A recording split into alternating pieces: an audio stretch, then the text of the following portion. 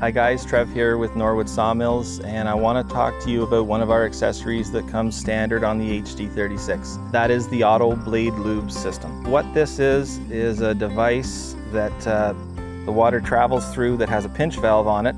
So when you're milling and you're on the throttle, the water or whatever you're using for lubricant is flowing, and when you're off the throttle, it's no longer flowing. A lot of the time when you're milling, water's not convenient to the machine. It's roughly a 3-to-1 ratio. So if you didn't have this pinch valve set up on your machine, you'd probably go through 3 tanks of water a day.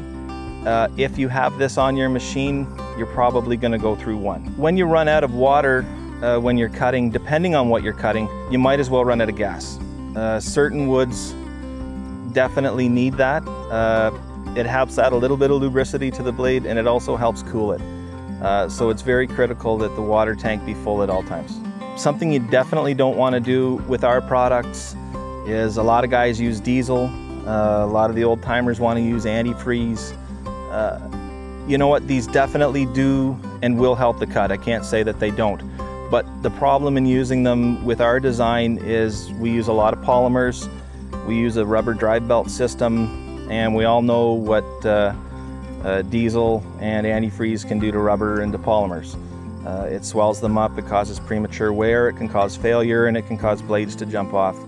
So I definitely recommend just using water, a little bit of dish soap, a little bit of pine sol with our machines. Hopefully that helps you get cutting.